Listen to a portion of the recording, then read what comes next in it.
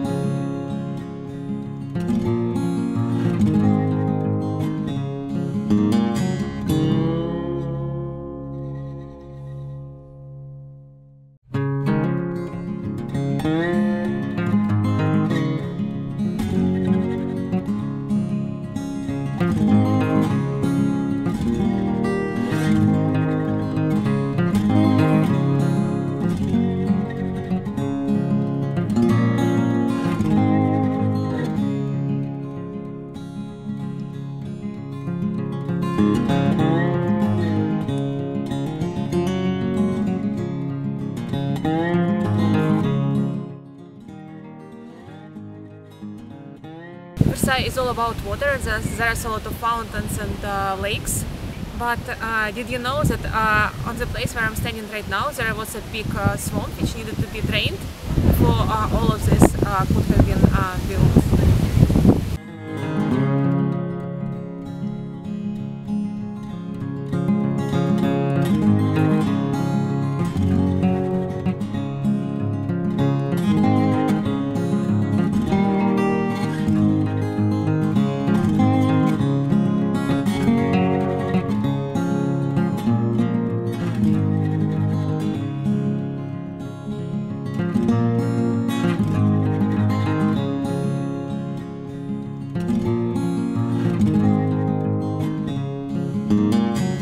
The main Versailles Palace was a palace to impress, then Grand Trianon was a place where Louis XIV felt more comfortable, and it's a place which he used to escape the crowds.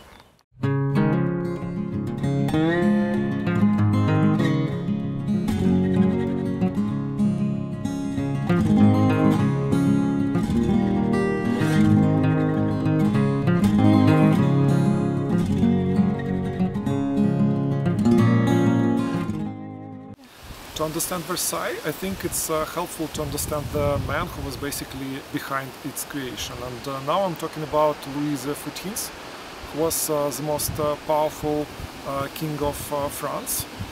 He ruled country for the longest period of time.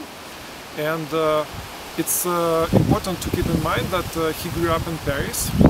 He did not like it very much. He felt stifled in Paris and in Louvre, and he wanted to make his mark on the history by creating something of very grand nature. So what he did, he decided to move away from France to Versailles, where there was already a hunting lodge which was purchased by his father. And what he did, he hired the best architects, the best garden designers, and he created this very famous palace and very famous gardens. And what he really wanted to achieve by this, he wanted to build a brand.